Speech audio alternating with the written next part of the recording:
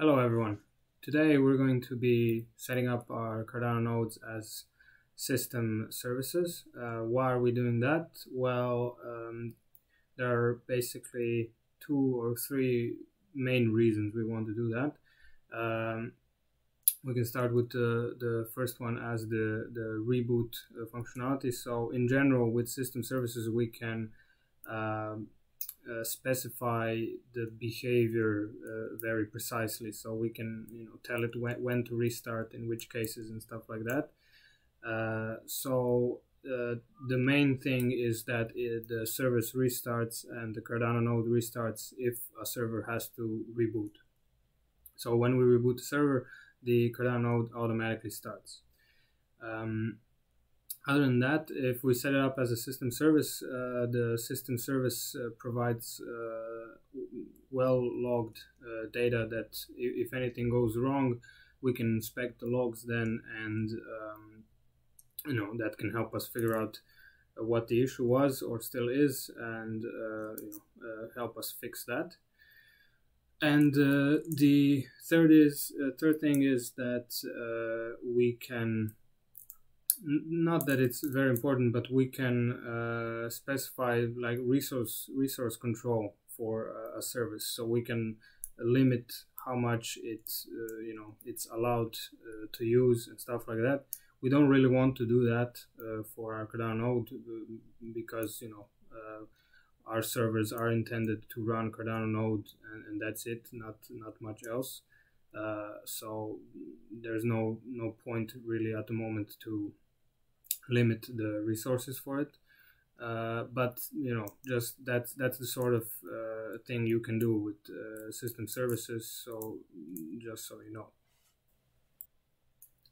Now you might think those 2 benefits, the restarting the node on reboot and having good logs, are the main benefits of this setup, and they might be, but let's think for a moment about the indirect implications of this setup.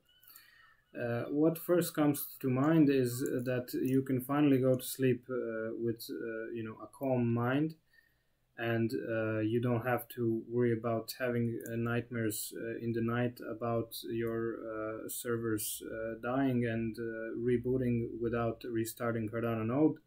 No more waking up in sweat, running to your servers thinking you missed a block, and making sure that everything runs fine. So with that, obviously you will get a better night's sleep. In the morning you will be less tired, less stressed, well rested, more energetic, more productive. Of course, all of these things will lead to you becoming more successful, and with that more attractive. So if you really think about it, you can see that the benefits of setting up your Cardano node as a system service go far beyond the initial and intended function of just having it start at the reboot. So I highly recommend you set it up this way. Now that we know why we're doing this, let's get to it. So the first thing is that we need to create a service to run our Cardano node, and we need to set it up to restart if there's a reboot, and in case of relays, I also want them to restart every 12 hours to apply the updated topology. So another thing to think about is the live view. We can run the node as in a multiplexer session that will give us the live view, which it's nice to have. It's nothing to throw away, but I mean, you can throw it away in favor of another monitoring tool like Grafana, which actually has more detail. So I'm going to show you how to set it up as both in a multiplexer session and just a node running in the background without the live view, but with monitoring in Grafana. I'm not going to show you the monitoring setup, that's covered in another video from before, but I'm going to show you that it works. Right, so I have some services prepared here on my GitHub, one for the producer and one called cnode restart service that I will use for my relays. So you can use this as well if you want, but basically this cnode restart service is going to pretty much just run our node restart script, and it's going to run it every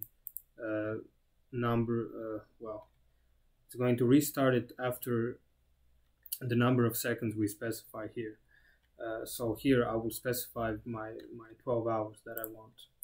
So if I go to my relay, I can go to the system services folder. So that will be etc systemd system. That's on Ubuntu. I don't know about other systems, really. It's probably similar, but maybe a little bit different.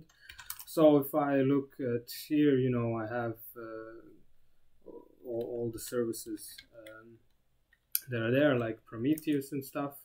And now here I want to create a new service for the cnode restart. So I can get this with wget. If I take the raw link, I can do we get I think I can just paste it in. So if I ls here, I see the restart service here now. So grab restart.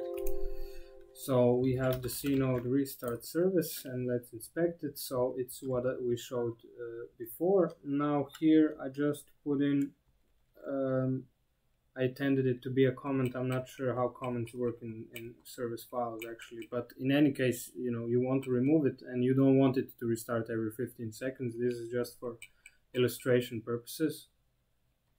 So, but let's leave it at 15 seconds so that we know that it works. And make sure that this exec start specifies the path to what you want to start correctly. So in my case, I want to run the cnode restart, which is a script from my previous video, and that's the one that kills Cardano-Node and kills the multiplexer session, and then opens a new session and starts a node in that session. So if I check my session, there's a node running here, and yeah, we can just leave it running, and we'll use the service now to restart it. So I'm going to do systemctl start cnode. Okay, I need to do the daemon reload first, and now so we need to do the daemon reload as if we change some of the system files, we need to reload it to apply changes. And now we can start the cnode restart service. And remember, we set it up to restart every 15 seconds. So now to restart it, it opened, the session is called relay as before, so it closed the first one and opened the new one, and now it's going to kill it again because, there we go, because it restarted the script, and it's going to create a new session and restart the node again in that session.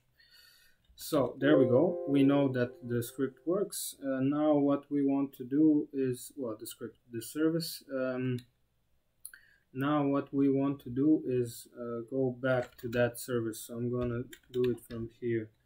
System D system, and we called it cnode restart service. And I want to change this runtime max seconds. So I want it to run every 12 hours. So that's going to be, you can calculate it 60 seconds in a minute, 60 minutes per hour, 6 times 60 times 12, 43,200, and that will restart it every 12 hours. So I'm going to save this, and I'm going to reload the daemon again, and that's about it. Now it's not, say the node is going beyond the first 15 seconds, so it's not restarting it anymore. And what's left to do is systemctl enable cnode restart. This enable command will set it up to start this service once the server is rebooted. So with that, that's pretty much the last thing to check on the relay. So I'm just going to reboot it now, and then log back in and check that the node is as it should be running.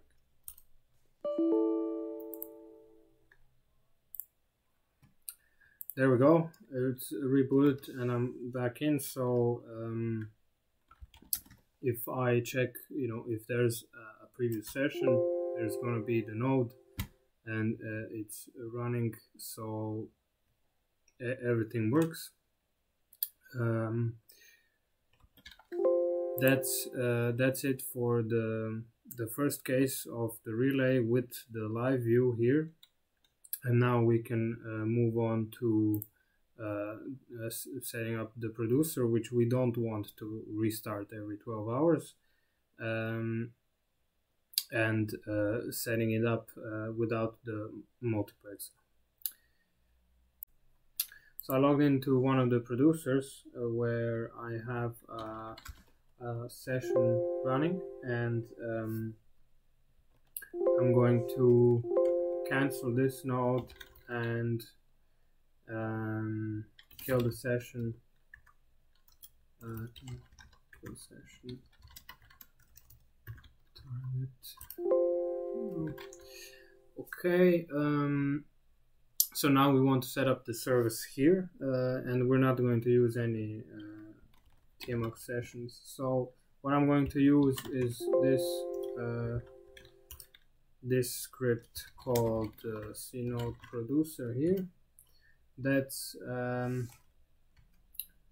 just going to start the node with the pool parameters, and that's it. No TMUX sessions or anything like that. So I'll go back to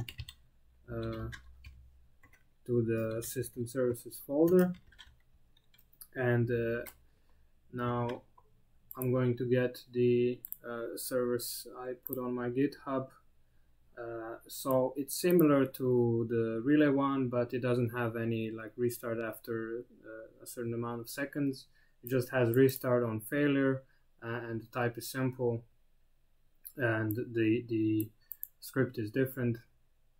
Now there's this thing, start limit interval seconds. That's basically by default a system service, if it fails to start, I don't know, I think like 5 times in this number of seconds, which is default 10, I think, then it's going to be stopped. It's not going to try to run it again.